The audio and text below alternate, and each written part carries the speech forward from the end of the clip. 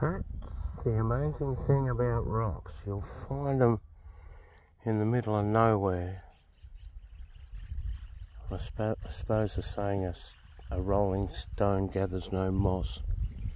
Let's have a look. You got any moss? Not a bad job. A little bit happening.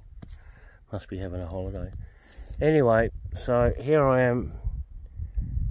And I'm going to do a burn. Not a big burn. All these rushes, or jonkuses I think they're called, have popped up over the years that I've had this place, and I've had this place now 30 years. But thistles, which are a contentious issue amongst some people and not amongst others, I like them because it blocks out the ground around them and gives them a chance, the grass and the ground, to actually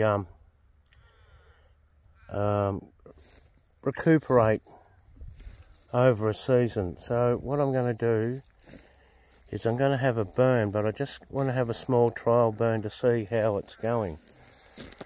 The last time I set fire to this section, my boys were kids, and it didn't take.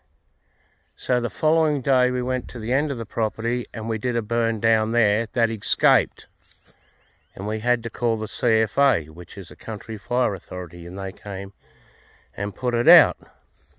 I was in town the following day, and this one here decided to take off because it had wombat shit and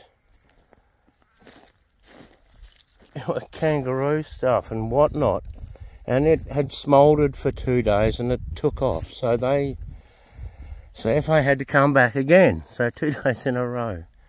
At least they got to test out the equipment, and it also showed me the camaraderie within the community. So I'm just going to burn this little bit here.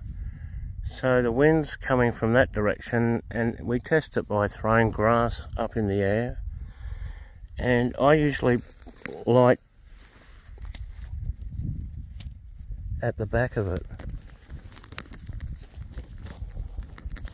so it's burning into the wind. That way, hopefully, you got a bit of control over it.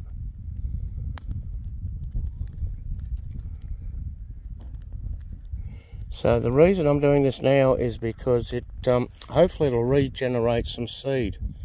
These trees here are snow gums, and they're beautiful trees, and they need moisture and whatnot. But yeah, these are amazing trees and old as, and give off very good heat. So, and we're just burning up under the house, so we don't have to worry about it next year.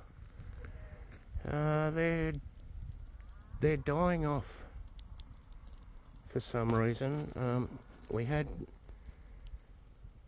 like the millennial drought, which basically in East Gippsland went for 20 years on and off, and then it broke, and the last 4 winters have been pretty wet, so I'm not sure if it's that shock to the tree or whatever. So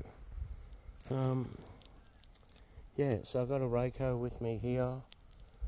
One end for raking, the other end for clearing up a break.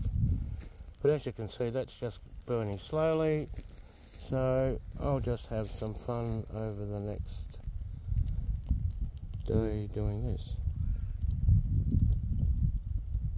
They did pretty good clearing that country. That was Eden before the invention of chainsaws. Alright people, enjoy your day.